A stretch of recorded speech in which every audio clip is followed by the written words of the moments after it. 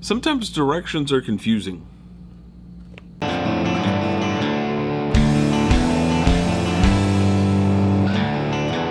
Hey class, Mr. G here. Today we're going to be discussing art history, and we're discussing concept art and conceptual artworks and art making. So conceptual art, what is conceptual art? Conceptual art is understanding the concept of how the artwork is made.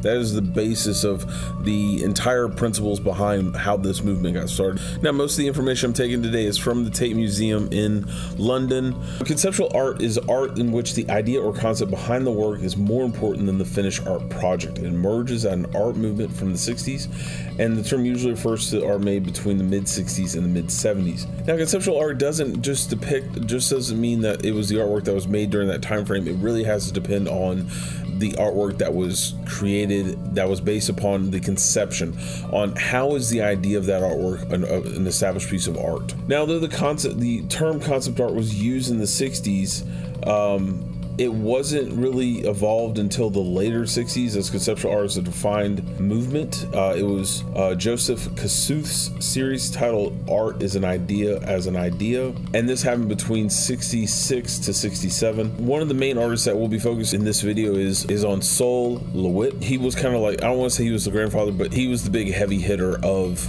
that movement along with Joseph Kosuth. So looking at his work and looking at how Sol LeWitt created his artwork and the artworks that came from his concepts of what art should be. In conceptual art, the idea or concept is the most important aspect of the work. When an artist uses a conceptual form of art, it means that all of the planning and decisions are made beforehand, and the execution is just a perfunctory affair. Breaking that down for you, it's just basically the artwork itself. Having the idea of a finished piece of artwork is the art. In essence, what art is.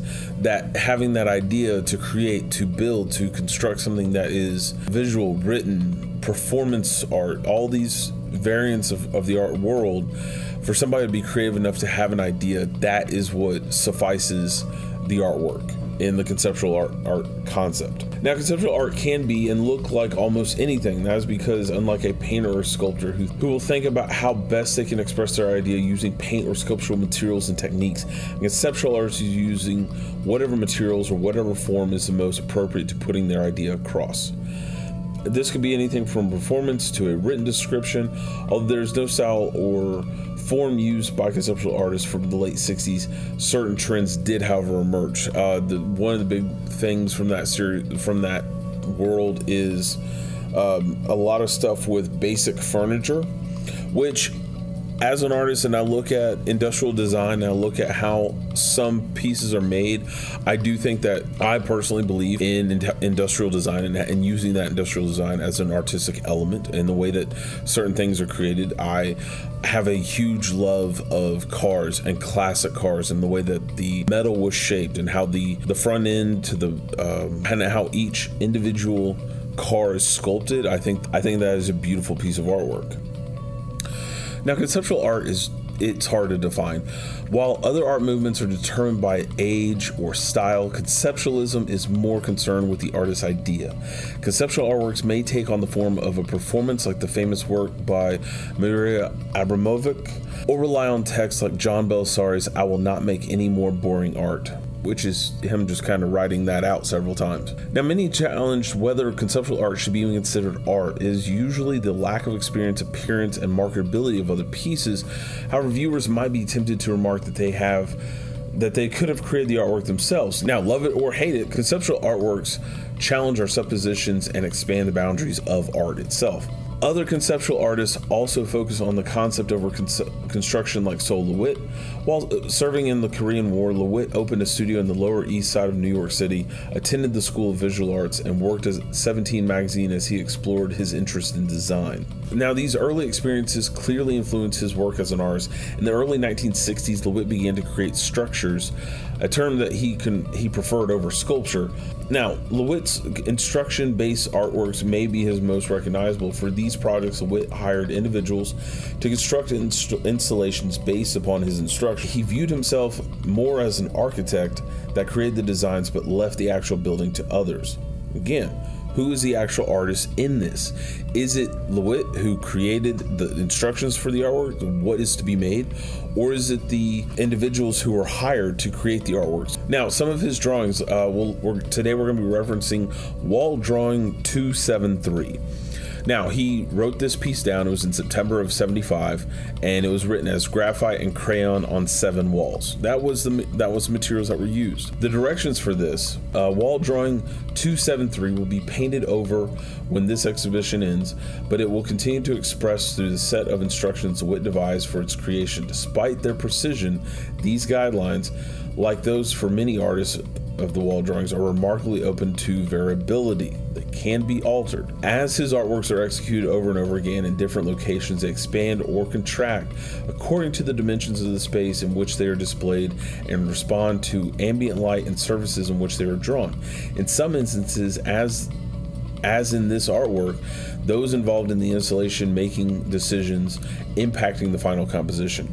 So those who are working on this are going to have to alter some of the directions to make the piece actually come together as a finished product. Does that take away from Lewitt's initial setup? Maybe. Does it add to it? Maybe. Does it make it any less his design because they're still following his instructions? Now, when he created this work, basic instructions that he did for this piece, again, one that we'll reference is that wall drawing 273, a 6-inch, 15-centimeter grid covering the walls, lines from corners, sides, and center of the walls at random points of the grid. First wall, red lines from the midpoints of 4 sides. Second wall, blue lines from 4 corners. Third wall, yellow lines from the center. Fourth wall, red lines from the midpoints of 4 sides, blue lines from 4 corners. Fifth wall, red lines from the midpoints of 4 sides, yellow lines from the center. Sixth wall, blue lines from 4 corners, yellow lines from the center. And finally, the 7th wall, red lines from the midpoints of 4 walls, blue lines from the 4 corners, yellow lines from the center. Each wall has an equal number of lines. The number of lines and their length are determined by the draftsman. So the wall, already right there at the end of that statement, the length is determined by the draftsman, the person creating the artwork itself. So there is open interpretation, but it's the artist giving acknowledgement to the person creating this piece that you're going to have to make some changes on your own. I'm fully giving you that complete power to make those decisions, but at the end of the day, the artwork still falls back to Lewitt and his designs initially. Now, so Lewitt's instructions never reached the exact precision of the blueprints and architect Arthur. His instructions left much open to interpretation, and no 2 installations were identical. However, his works did employ the geometric patterns and mathematical concepts used by architects. Take those directions, make a piece yourself. I mean, you can get 7 pieces of paper. Each of those pieces of paper you think of as a wall, and building off your own design of that. Now, each artist who creates one of these pieces is going to modify those directions just a little bit. Do you have single straight lines? Because it never said that it had to be a straight line. You could curve the lines, have curves, zigzags, movements to them. That creates a whole different element to the artwork that the artist did not say that you couldn't do, but it also didn't say that you had to do as well. Awesome lesson today, class. Again, conceptual art, just a who's really the artist in this? Is it the person who came up with the idea for that artwork, or is it the person who created the artwork, the finished product? That's something I want you guys to discuss. Homework time, class. Don't forget to like, subscribe, share on all the various platforms. Again, we want to educate as many students as we possibly can. And as always, don't forget, if you got a question, comment, or concern, raise your hand in the comments below. Happy to answer those questions for my classmates. As always, I will see you guys next class. Until then, later, guys.